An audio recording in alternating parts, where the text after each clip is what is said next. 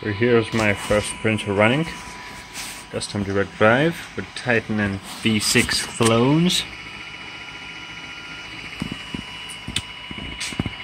I have a 7mm drag chain and I will be swapping it for 10 one because it's a bit too many wires. I could reduce them by removing heater sleeving and swapping a couple of wires, you know, to a thinner ones for fans. So I'm gonna lift the chain above the bracket, just in here,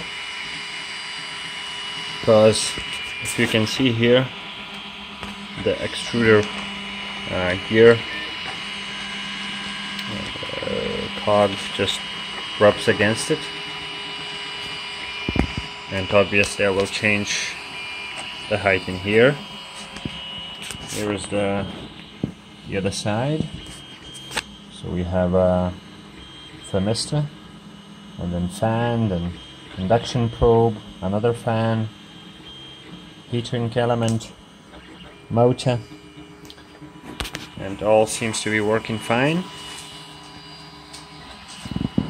I have drew up new spring steel sheets, 0.5mm, with a wee bit of a handle up the front, and they should be done in a couple of weeks.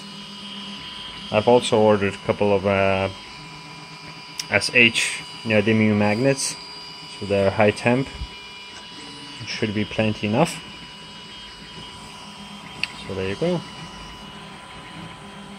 working beautifully. And these are the machines I'm still working on.